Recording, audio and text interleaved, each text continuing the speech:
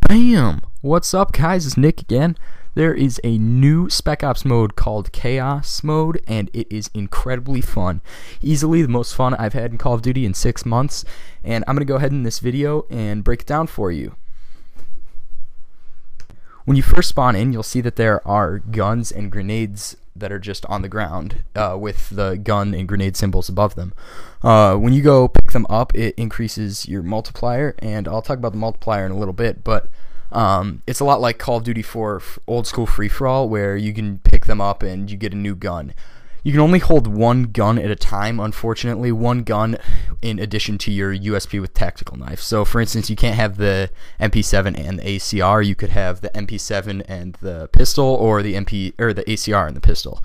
The goal of Chaos Mode is to get the highest score possible, and keeping the multiplier up is the only real way to keep getting tons of points. So when you initially spawn in, there will be 2 minutes 30 seconds on the timer. During this time, you can lose your multiplier and still keep going, but as soon as that 2 minutes 30 seconds runs out, if you ever lose your multiplier again, it's game over. So there are ways that you can increase your multiplier, and that is through either killing enemies, picking up their dog tags, picking up guns, picking up grenades, or picking up care packages. There is also, when you shoot at people, it keeps your multiplier from degrading and falling all the way back to 0, but it does not increase your multiplier. You're awarded new perks at increments of 10, and there are a total of 7 perks. So you get perk at 10 multiplier, 20 multiplier, 30, 40, 50, 60, and 70.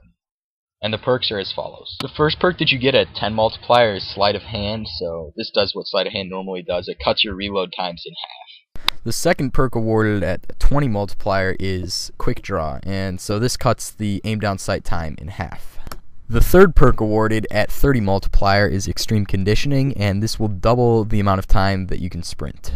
The fourth perk, which is awarded at 40 multiplier, is Stalker, so when you aim down sights, you can move at full walking speed.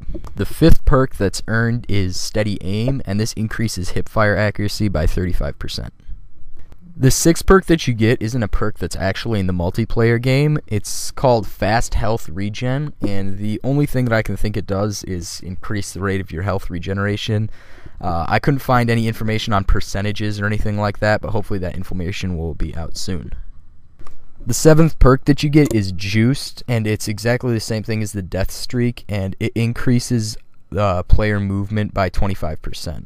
One last thing that I forgot to mention during the video, I kind of mentioned a little bit, is the care packages. And the different care package drops that you can get are, there's one care package that increases the timer by 60 seconds.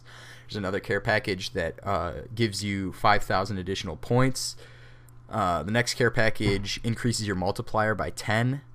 There is one care package that I really like that freezes the multiplier, so when you're in a pinch and you can't find anybody to shoot, or you're being screwed, you can just call in this multiplier freeze. That really helps out. And then the last one is Sentry Gun, so you can just place that down, get a bunch of kills. Eventually it gets taken out, but it is pretty nice. It's also to be noted that the Sentry Gun keeps your multiplier going, so that's kind of a nice bonus. The strategy that I employed on Dome was running between the PP90 and the AA-12 on the outside of the dome near the cargo area. The PP90 is really one of the best weapons on the map, aside from the MP7.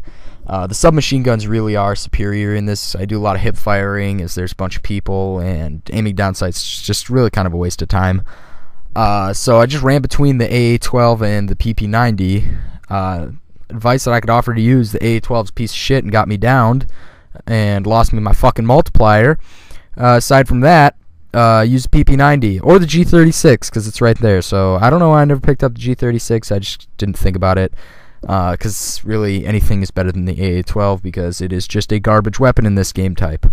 Anyways, that's all I have to say about Chaos Mode. I hope you guys check it out. It's really fun. If you enjoyed the video, make sure to leave a like. If you enjoyed the video, leave a like. Not blah, blah, whatever. Just like the video. Also, if you want to see more content from me and Jason, that's pretty much it. Subscribe.